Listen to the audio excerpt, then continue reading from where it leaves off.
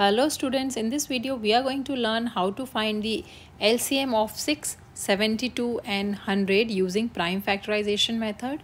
In this method we divide numbers using prime numbers and find the factors of the number. And after finding the factors we can find the LCM by taking the product of the factors of the number. Let's start dividing 6, 72 and 100. All these numbers are even numbers, so we can divide by 2. 2 times 3 is 6. 2 times 3 is 6, 1 is remainder, this becomes 12, 2 times 6 is 12, 2 times 5 is 10, 2 times 0 is 0. Again we are going to use 2 to divide the numbers. 3 is a prime number, it is not fully divisible by 2, so we are going to write it as is. 2 times 1 is 2, 1 is remainder, this becomes 16, 2 times 8 is 16. 2 times 2 is 4, 1 is remainder, this becomes 10, 2 times 5 is 10. Now we are going to use 3 to divide the numbers.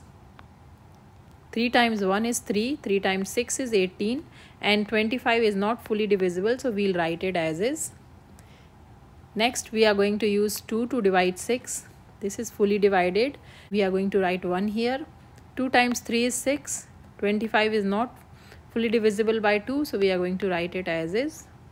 Now we are going to use 3 to divide 3. 3 times 1 is 3 and 25 is not fully divisible, we are going to write it as is. Now 25 is divisible by number 5.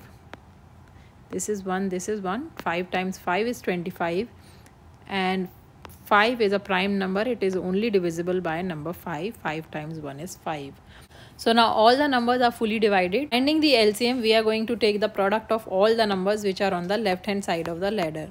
So LCM will be 2 times 2 times 3 times 2 times 3 times 5 times 5. So 2 times 2 is 4, 4 times 3 is 12, 12 times 2 is 24, 24 times 3 is 72 and 72 times 25 is 1800. So the LCM of the three numbers is 1800. So this is how we can find the LCM of any number using prime factorization method. I hope this video is helpful to you. If you like the video, please hit the like button and subscribe to my channel for more math videos.